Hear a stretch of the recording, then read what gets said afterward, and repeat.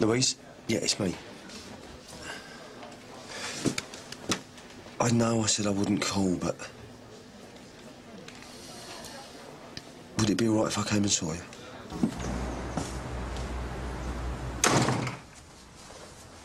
Thanks for seeing me. Just say what you've got to say and go. What would you say if I told you that I've made a terrible mistake? Besides, too right you have, you mean? I'd say that you treated me like dirt. And I'm surprised you had the cheek to even phone me, never mind turn up on my doorstep. You knew the risks I was taking being with you, and when the pressure came on, you dropped me. And that hurt. You hurt me. I know, Louise, and I'm sorry. Well, you said what you had to say.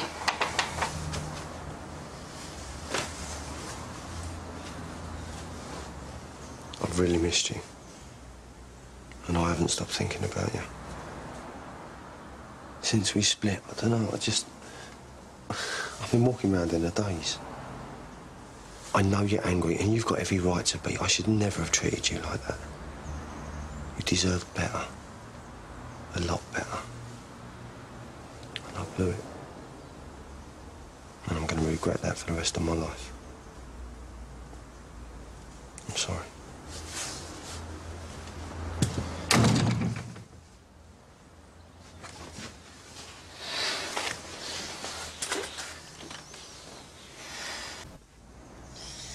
Isn't this the bit where you leave and I never see you again?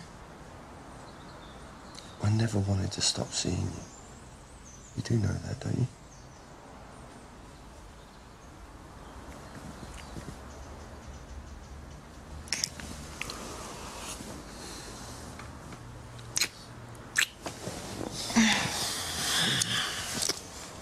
I just didn't realise what we were dealing with, or who we were dealing with. When I saw what your old man did to that lad, well, I mean, he cut his fingers off.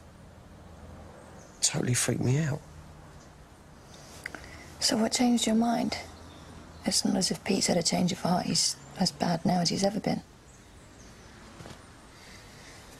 I didn't want to put you at risk. I thought of you getting hurt because of your involvement with me.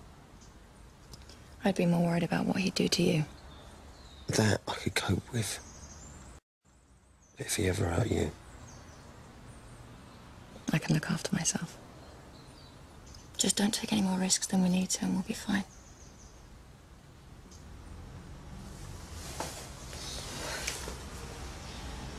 But if you're going to keep on bailing out on me every time it gets a bit rough, then you should go now.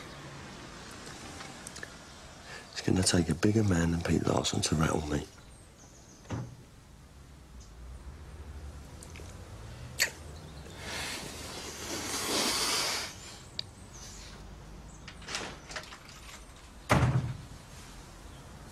Right. Stay calm and follow me lead, all right? He'll kill me. He'll kill us both. Just follow my lead. You ready? Yeah. Right. Come in.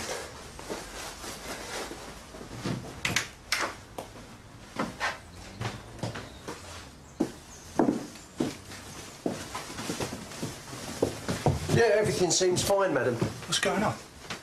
What's the matter?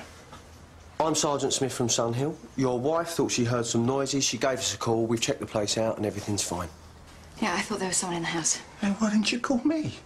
Well, you could have been anywhere. He's got a couple of mobile phones, but he never has either of them switched on. Yeah. Well, it's all clear now, so I'll be on my way. Sorry to have wasted your time, officer. No, it's what we're here for. Listen, thanks. Thank you very much.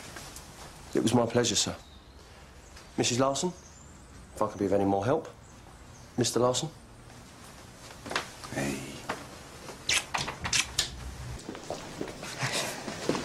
Oh!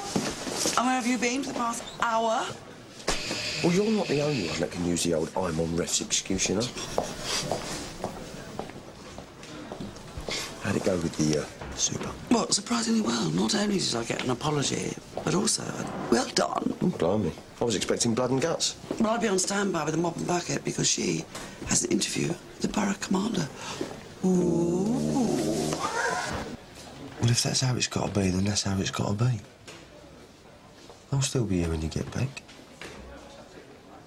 But just take care, all right? Look, I've got to go. Yeah, you too. Have you got a minute? Yeah, what do you want?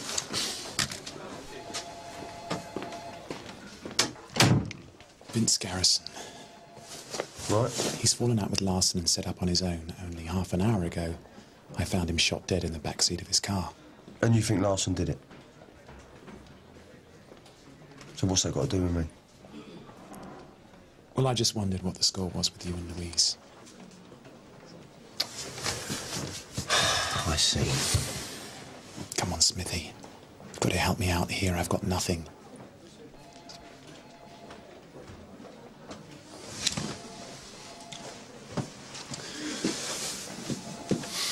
I've just heard that the Larsons are going on an extended holiday. So they're not going to be around for quite a while.